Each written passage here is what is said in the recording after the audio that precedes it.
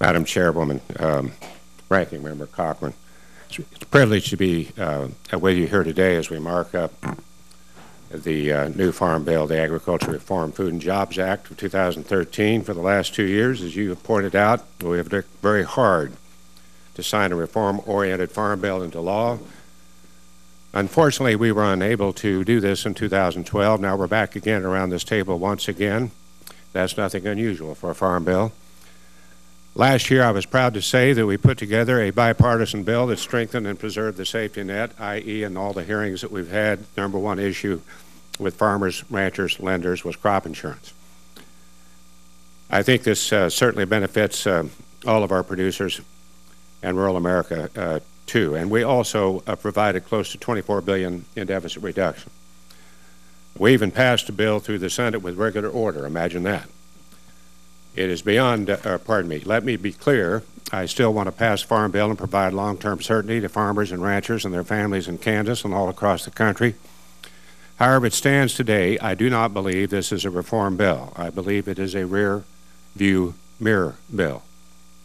Target prices under any name, whether they are countercyclical payments, adverse market payments, or government subsidies, which are proven to be trade and market distorting. It is beyond frustrating that a year ago we passed a bill with no countercyclical program, real reform, and today we are asked to support the new adverse market payment program that just amps up the subsidies and continues target prices for all commodities, even though there are areas of the country where we do not want them.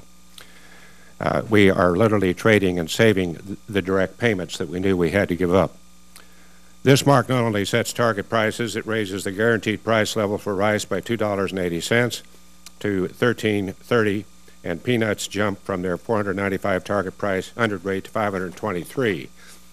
These prices are set so high they may cover a producer's full cost of production, essentially guaranteeing that a farmer profits if yields are average or above average.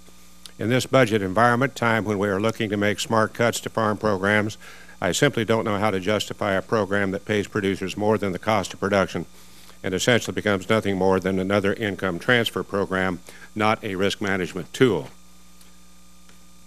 I'm going to try to speed this up. To be specific, it is guaranteeing a producer in the Delta $2.40 per hundredweight profit at an average yield of 7,900 rate per acre. This amendment would guarantee that Delta farmer a profit of about $190 per acre. Of course, the real problem with farmers planning for a government program and not for the market is that these programs then only serve to extend the period of low prices. We all know this is not good policy and is bound to have unintended consequences like impacting planting decisions.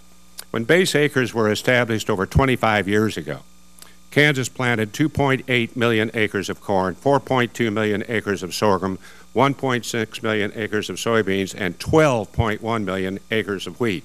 We were mono-agriculture. In the most recent 3-year period, Kansas farmers planted 4.6 million acres of corn, 2.6 million acres of sorghum, 4 million acres of soybeans, and 8.8 million of wheat.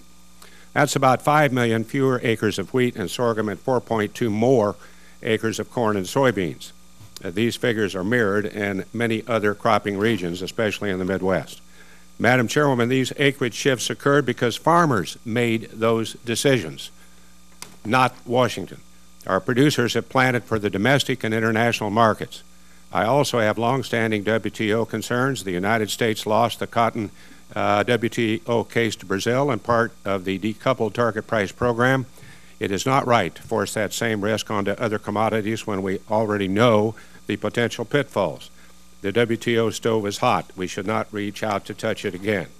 Madam Chairwoman, I hope that we can improve upon this bill today to more resemble the risk-oriented and market-based approach this committee has previously taken as of last year. Thank you.